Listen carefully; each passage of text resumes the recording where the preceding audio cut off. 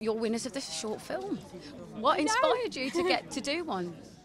Well, it's actually our graduation film from film school. We were at the National Film and TV School. Yeah, so we had to. No, I think there are a lot of things inspired us to make films in the first place, but we had to make this film. And this film particularly had an idea had been simmering for a couple of years actually, and then we made it. Yeah. Do you advocate short films for learning your craft and you know, being a big learning curve really? Absolutely. I mean, I've made about 7 short films now. How many have you made? I'm not sure. A lot.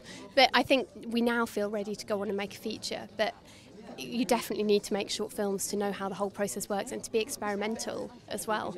Thank you very much. Oh, sorry. No, sorry. No, there's just something about the risks you can take in short films which